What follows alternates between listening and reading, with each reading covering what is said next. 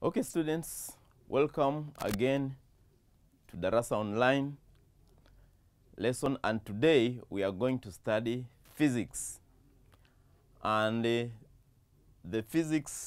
topic of today is the atomic physics, and the subtopic takes us to the laser, where we will be looking the description of production, properties, types, and uses of laser.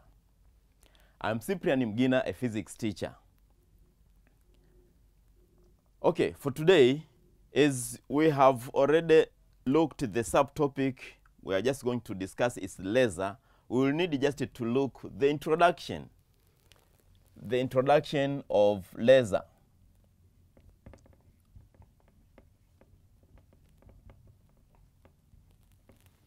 So the introduction of laser really takes us very long way back to 1917, whereby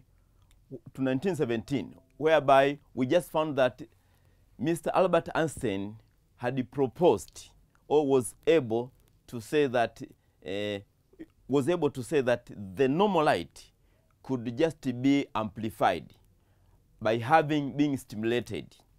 We know that there are some electrons jumping from the ground state to some excited state. Whenever they are coming back to some lower energy level, they just be able to release some photons. Now, whenever such excitation of atoms is really accelerated, then we could have the normal light be amplified to what we call stimulated emission. The same idea was developed by Mr. Gordon Gould in 1959. In 1959, who also came to agree with Mr. Albert Einstein about the same theory of stimulated emission. And we just found that just 1 year after that, they managed to develop what we call an optical resonator, a device which could just be able to produce a laser. So we could just be able to find that after that, they managed to to make a device called the optical resonator. And this really was done in 1960, whereby we could be able to find that Mr. Theodore Maiman was the first person to develop such kind of a device which could be able to produce a laser. Now, this laser is an amplified light, and we could be able to see that the abbreviation of laser is what we call the light amplification of a stimulated emission of radiation. Light amplification of a stimulated emission of radiation. The radiation which is really produced in that way is really stimulated, and so it becomes very strong, very energetic. And for that particular case, you could just be able to find that this laser have got so many applications in our today's science and technology, whereby you could be able to find that it can be used in various areas, ranging from the medical areas, as well as from the military, for communication, even for the industry, some industries. We could be able to find that the lasers can also be used into some normal optical devices. There are so many areas where we could be able to find that this laser are just being used. And for that particular case, it really simplifies, or it takes, or it moves our today's technology to a very big level through the utilization of laser. We could be able to see even some satellites. They could just be able to communicate with each other by using the laser, as well as in the military. And we shall be able to see this laser whenever we'll be looking onto an application of the lasers. So first of all, we really need to see how these lasers are being produced. So let us just look the way lasers are being produced. So production of laser, as what we have already mentioned previously, this comes whenever we are having some stimulation of emission of radiation. So that particular stimulated emission of radiation comes in this way. Whenever we are talking about the configuration of an atom, that's where it originates. We are going to have some really various energy level. Let me just take these few energy level. Let me take this to be the first energy level, and this to be the second energy level, and this to be the third energy level. Let me take E1 to be just like a ground state. A ground state. So the other states there will be the excited state. So let me take this to be the excited state. And the second one is an excited state, but I can be able to call this to be the metastable. The metastable state. Then it comes like this. Whenever electrons receives some an energy, so it will just be able to move from where it had been there. It will be able to move to a ground, to an excited state. So let me assume that an electron jumps from this particular state to an excited state, E3. And it will just be able to stay there for a very short time of about 10 power negative 8 seconds. Normally, it will be able to stay there for just a very short time. And while staying there, sometimes it might be able to lose energy and come back to some other lower energy levels. So if it goes back, let's say, to a metastable state level, it means that it will be able to produce a particular energy. It will be able to lose an energy in form of a photon. And that particular electron staying at the metastable state, really it stays there for just a bit longer time than at the excited state, to about 10 power negative 3 seconds. So we'll just about find that there will be a photon which will just be emitted just like that one. Now, this particular process, we are taking this happens just for a single electrons. But sometimes, if such kind of excitation or the excitation process happens, then you can be able to see that if we're having, let's say, one electron moving to an excited state, whenever it comes back to a metastable state, it might be able to produce some 2 photons. So it might be able to produce some 2 photons. So the 2 photons can just be produced. And those particular electrons, if again they move to some another lower energy level, these two photons will be able to stimulate and release some more 2 photons. So a total of 4 photons. So you can be able to see that having 2 photons for the first stage will be having 4 photons for the next stage, and these 4 photons for the next stage will, whenever are being moving to another state, they're just going to release 8 photons. So 8 photons will be able to release 16 photons. 16 photons will be able to release 32 photons, to 64 photons, to 128 photons. So we'll be able to see that such kind of an excitation process really will make many more photons to be produced within the same container or within the same device, just like an optical resonator which had been developed by Mr. Theodore Maiman. And that particular photons, of which they are now existing together, whenever they are allowed to move out of that particular device, you will be able to find that they will be very strong, very energetic, and you can just be able to find that even the attenuation is really very small. Attenuation of that particular light is really very small. Why? Because that particular light, it is of the same frequency, moving at a very high speed.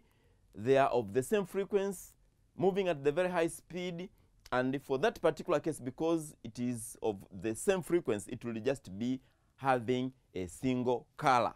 So it will depend upon the device itself. Some other lasers can be of a red color, some other lasers can be of another different color, but they should be having the same color because they are the photons of the same wavelength. They are of the same wavelength. That is how the laser can just be produced by having looked from the innermost behavior of an electrons crossing from the ground state to an excited state, coming back to the metastable state, and whenever such kind of the excitation process had been created, we could just be able to see some production of many more photons as it begins from the one photon producing two photons, two photons producing four photons producing 8 photons, 8 goes to 16, goes to 32, goes to 64, goes to 128, etc., etc. So you'll be able to find that in such a process, or what we call a stimulated, that particular process is really what we call stimulated emission, and really that is how we could just be able to get many more photons produced within the same device, just like an optical resonator. And that particular photons, whenever they all together move away, you'll be able to find that they are really very strong, very energetic, and they can be able to move with a very long distance with a very little attenuation, with a very little scattering. And we shall just be able to see later even the properties of this particular of the laser, which can just be produced in this way. Okay, so let us look now the requirements that are needed for the production of laser. There are 3 requirements which are really needed for the production of laser. First of all, we really need to have requirements. First of all, requirements of production. First of all, we really need to have a metastable state. Within the configuration, we really need to have such kind of a metastable state, whereby those electrons, whenever they go to an excited state, whenever they are jumping back to the metastable state, they could be able to produce photons. And due to a stimulation of those many more electrons coming back to the metastable state, then we are just going to have many more photons to be produced. We also need to have a population inversion.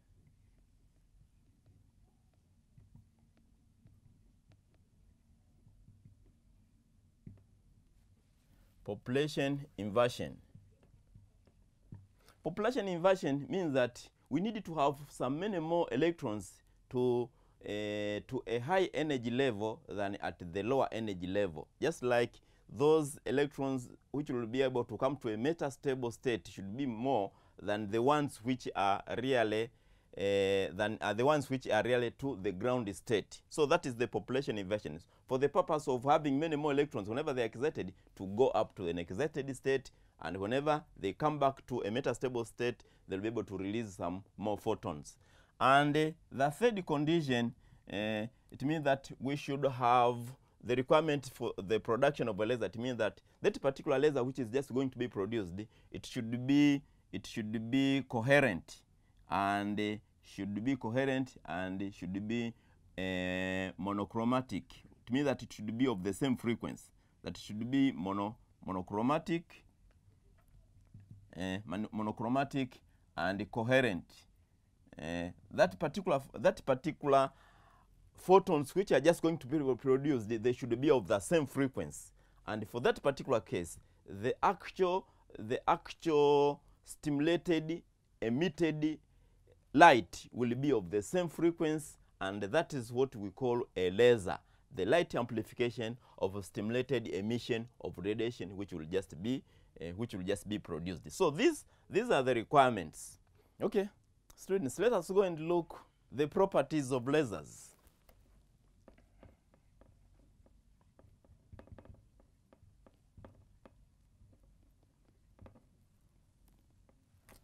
There are three properties of lasers. The first one, we are saying that the laser light should be collimated.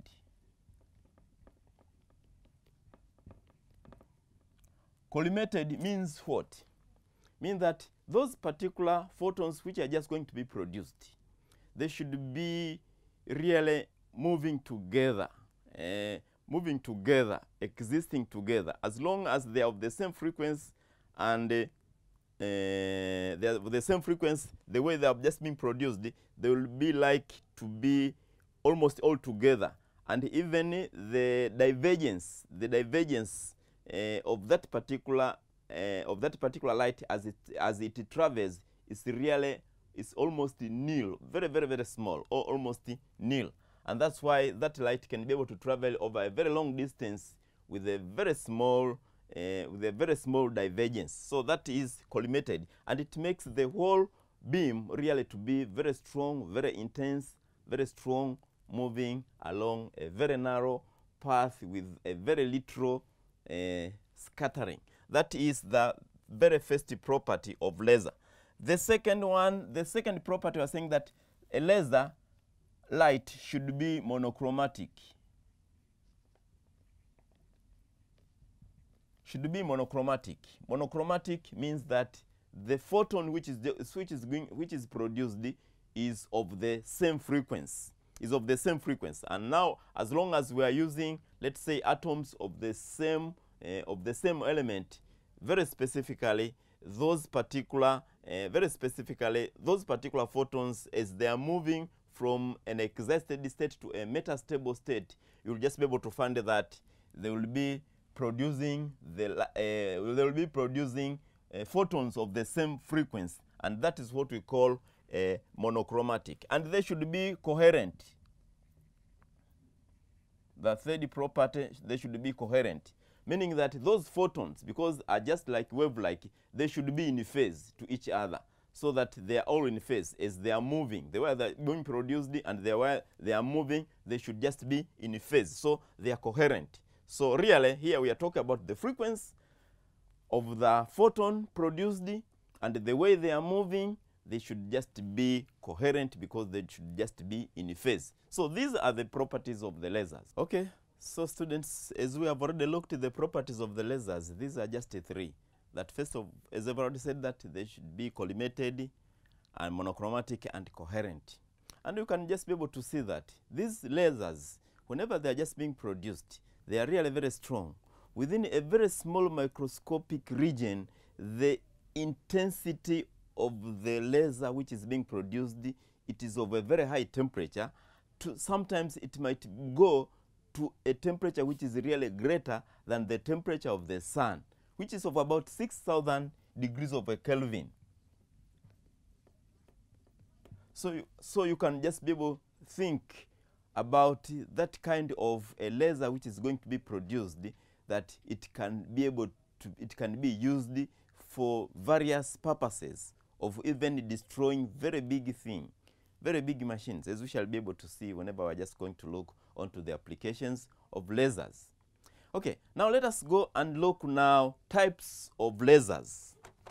The types of lasers.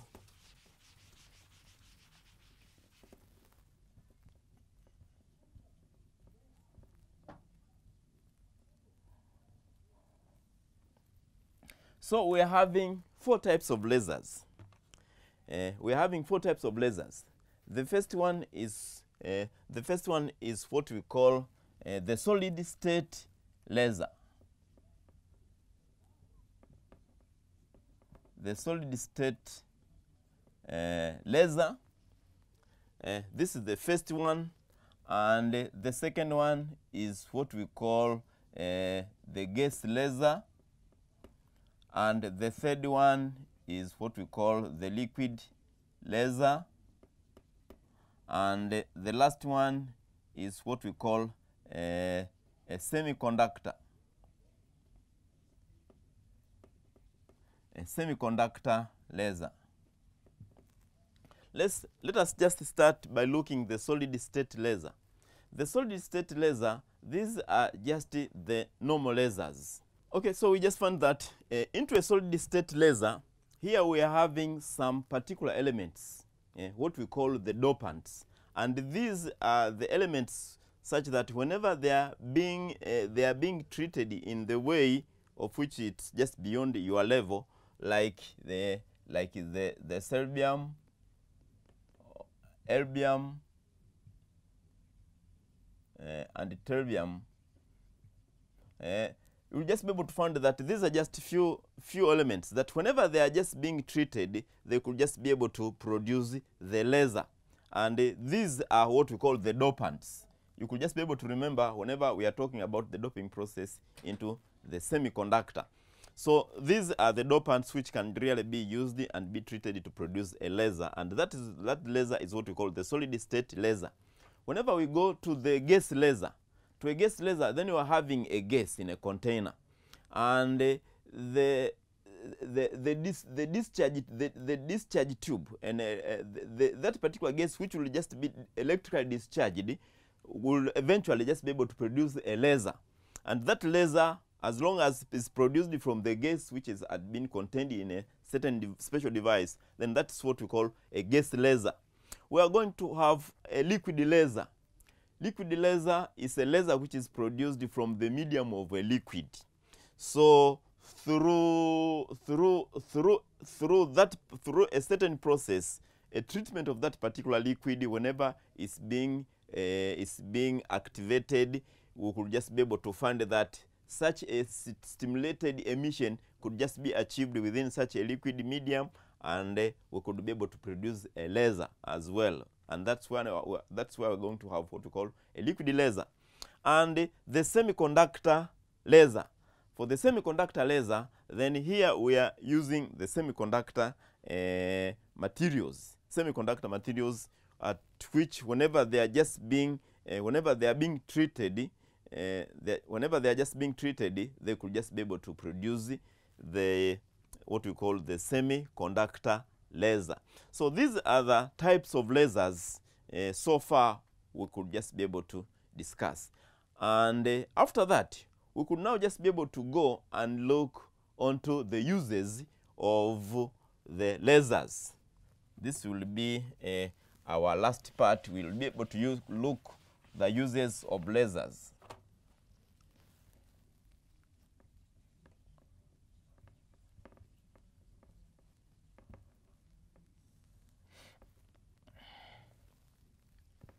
Okay, students, now let us go and look onto the uses of lasers. As I've been given you an introduction, we'll just be able to find that lasers have got so many applications in science and in technology. And that's why with that new technology, really these lasers have been found to be used at different areas.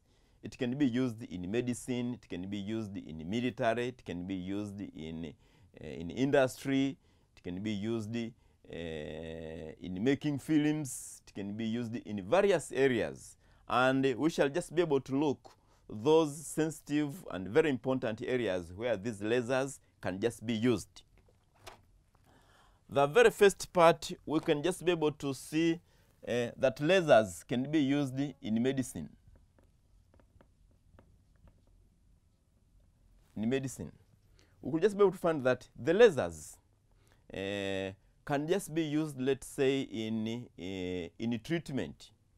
For example, the lasers can be used, let's say, can just be used to remove some tumors developed to a patient without a patient having an operation. So that particular tumors can just be removed. And some delicate operation, like an operation of an eye, lasers can just be used. Very comfortably, a patient can be treated having such kind of a treatment without even having a scar, or even losing a blood, or even having any particular problem, because it's just a laser which can just be directed to a particular position or to a particular area where a tumor is supposed to be removed, or the cells being killed or whatever, and a patient can just be treated in this way. That is in medicines. And we could be able to find that lasers can as well be used in industries. In industries.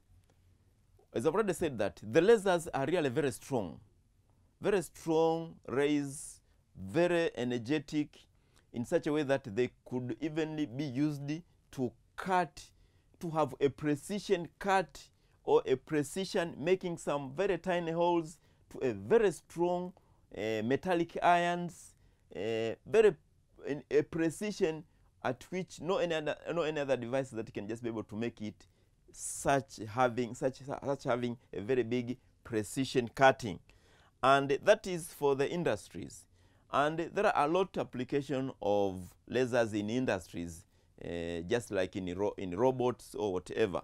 But really, this will just be, this is not at your level where you can be able to see it. But really, there are so many applications. But as the lasers itself, as you can be able to see, it can be used in this way, and it can be used, let's say, even in the military.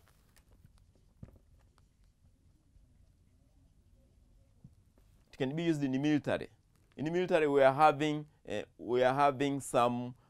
We know from the properties of the lasers, having an ability of moving over a very long distance without with a very small scattering or small attenuation, you'll be able to find that they could just be used to guide some missiles. That's why we're having the laser-guided missiles.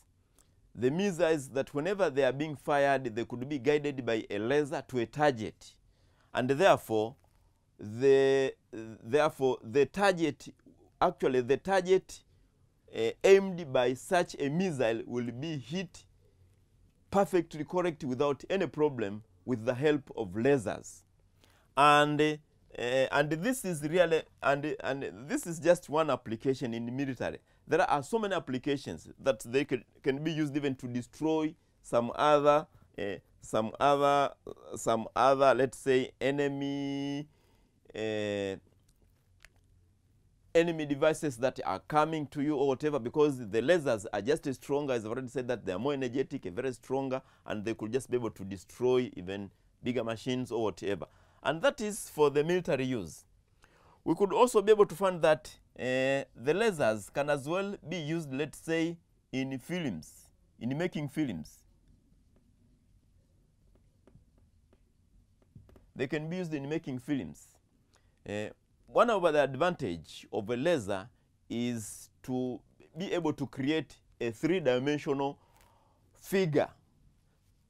You can be able to create a three-dimensional figure.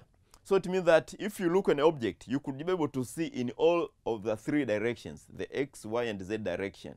So you could be able to build up a diagram which could be observed into three directions. And with the help of the lasers, you could be able to make some good films, just like those film companies that are really used to make some cartoons or whatever into a three-dimensional, like there are several companies, okay? We could just be able to mention just like the Walt Disney and some other companies. They are really making good films, good cartoons, which could be viewed into a three-dimensional. That is one of the advantage one of the advantage for the lasers. So this is actually is what we call the hologram. This is what we call the hologram. That is the fourth use of the lasers. We could be able to find that some other uses of the lasers in printing. In the printing industries, lasers are used to make perfect printing. Lasers are used. And we could just be able to see that in the printing industries, or in just like in the photocopiers. In photocopiers, they are using some lasers. Just like the photocopiers, there are laser photocopiers or laser printers or whatever. So in an industry of printing, the lasers are just used.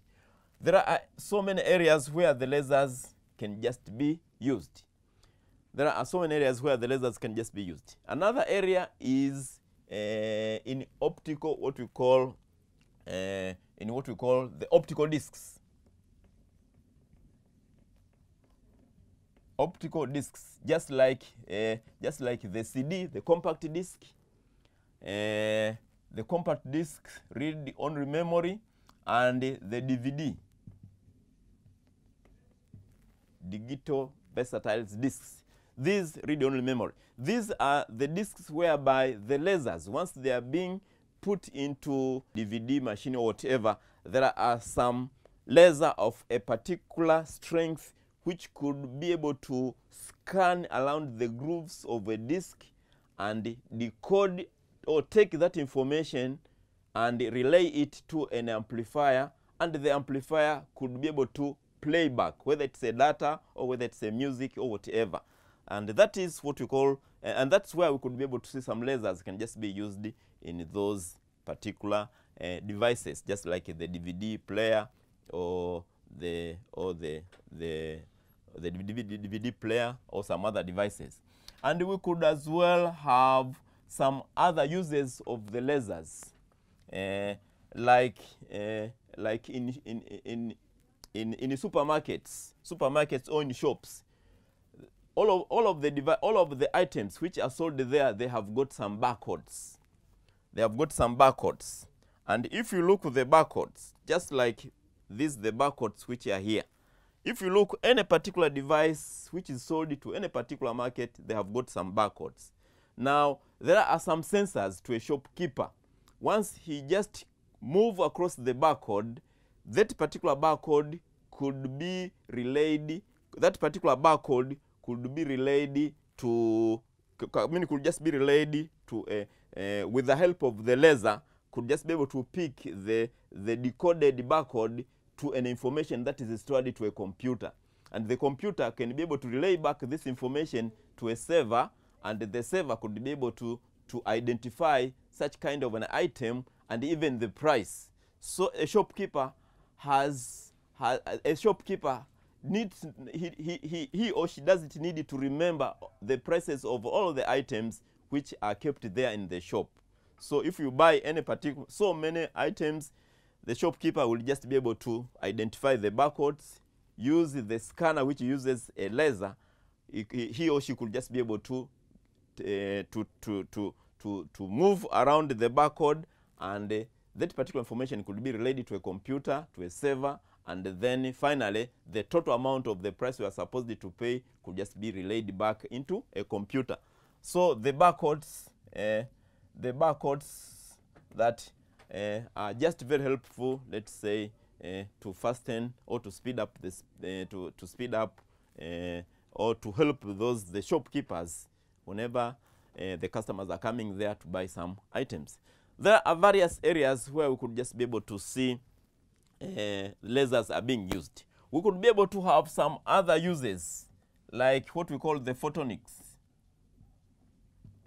whereby it's a combination of the optic fiber, and the optic fiber sometimes can just be used along with the lasers to transfer a message from one position to another. Now, the technology of a combination where whereby the optic fiber are used in a combination with the lasers, then this is what we call the photonics, where we are going to have a combination of such kind of a technology of using the optic fibers with the lasers to transfer an information from one part to another, and that's what we call the photonics. So there are various areas whereby the lasers can just be used. Okay, we are having these uses of the lasers. Another use of the laser, we could be able to find that the lasers can be used in surveying. In surveying, those who are surveyors, whenever they just want to look, let's say, to determine, let's say, an area of a particular location, really they are just putting some beacons or some posts at some particular corners the location of which they need just to determine the area. And now there is a particular machine, Theodat, which is really a surveyor has just to trigger a laser, be able to communicate to some other posts. If that is the post A and that is post B and the one is here, now a device is going to can be able to communicate with a post which is kept there at point A and can be able to communicate with the post which is kept at point B, and finally this man here, a surveyor, could be able to know the actual area, which is really a triangle. It's not necessary to be a triangle. Sometimes it could just be a rectangle or a triangle. This is a triangle. It can just sometimes be of a 4-angle or some more. So as long as there are some posts located at that particular position, using that particular surveying device, producing some lasers, the lasers could be able to communicate with that particular post, and finally an intended area located with that particular post could just be determined so straight. There are several applications, but these are just a few for you to understand how and where the lasers can just be used in our daily life. Okay, students, now let's go and look for the questions I've just prepared for you. The first question goes like this. Briefly explain how does laser light differ from the normal light. Briefly explain how does the laser light differ from the normal light. So this is just a very short question and simple. We really need to see the difference. We need to see the difference between a laser light and a normal light. So you could just be able to answer this question the way you'd like, but really you need to show the difference between the normal light and the laser light. So if I could be able to take care about a laser light, and here to be the normal light.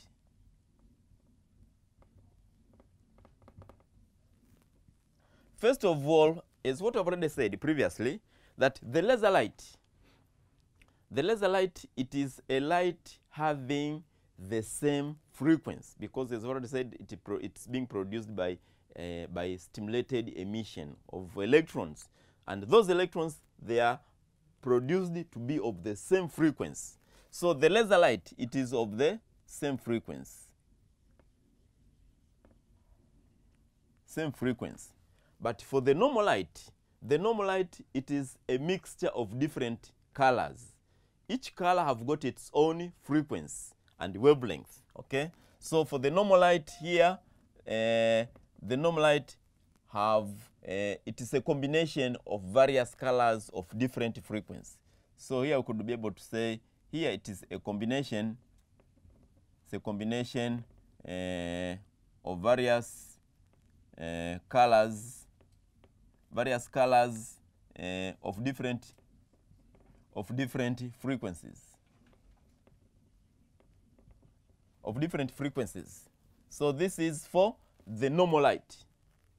And if we are having a light to be of the same frequency, it should be unique. It means that it should be of the same color. So here it should be, the laser light should be having the same color. While the normal light, this is a white light. The normal light is a white light, okay? And that's why if you take here to be your prism and you inject a normal light there, the light will just be able to undergo some the red color to that particular part, the orange, yellow, green, indigo, blue, indigo, and the violet goes to the bottom part. So you can be able to see that these colors, once they are being combined together, they bring about the white light, which is the normal light. But if I could be using a laser light, then there is no such kind of formation of these colors. If it could be a laser light coming this way, you will just be having the laser light just a single light. If it is a red, you will be having a red there, because a red color, it is a light of the same frequency, of the same wavelength, and there is no way we can be able to have some dispersion of a single colored light, just like a laser. And we are having the laser light to be, the laser light also, it is in phase. It is in phase. But for the normal light sometimes is not in phase. For the normal light, sometimes it's not in phase. It can be mixed. It sometimes can be in phase, sometimes cannot be in phase.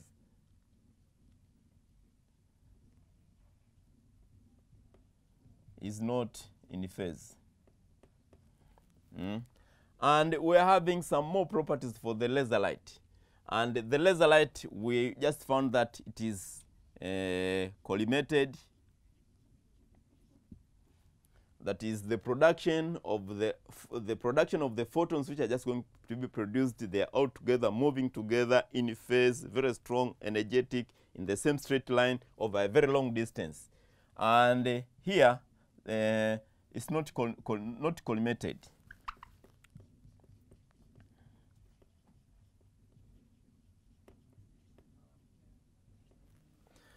There are so many differences. As you are comparing the laser light and the normal light. We could be able to talk about even the distance.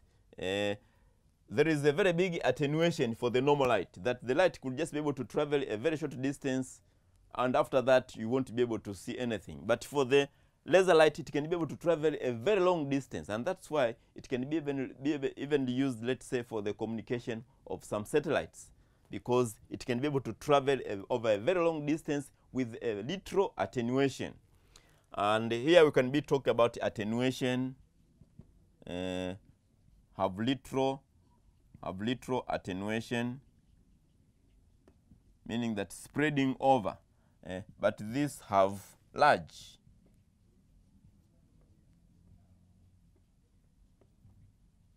Large attenuation. These are just a few differences between the normal light and the laser light. That is for the question number 1. Let's go to question number 2.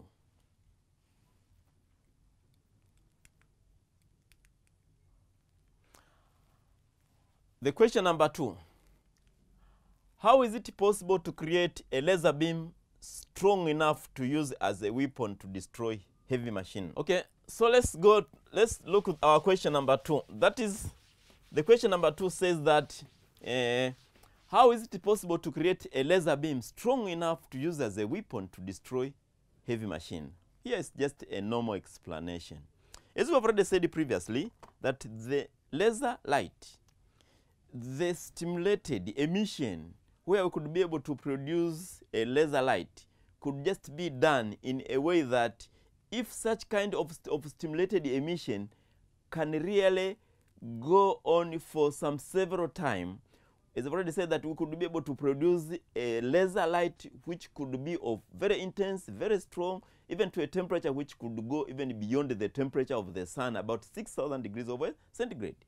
Now just imagine we are having a laser of that particular temperature. What does it mean? It means that a laser by itself can even be able to drill a very big metallic material, or can even be able to kill something or to destroy something.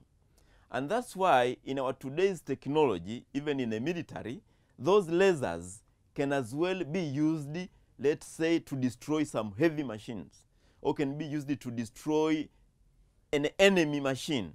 so it can be used as a weapon as well. So that's how we could say that it is very possible to create a laser beam to be stronger enough as a weapon, which could just be able to destroy some heavy machine. Okay, that's our question number 2. So students, I believe there are a lot of questions which we could just be able to do it, but I'm taking to you one question for you as a homework, and this question says, explain the difference between surgical laser and communication laser. Surgical laser and communication laser. Briefly, I could be able to say to you, you should have to know about the surgical laser are those lasers which are used in hospitals for operation or for some other medical use.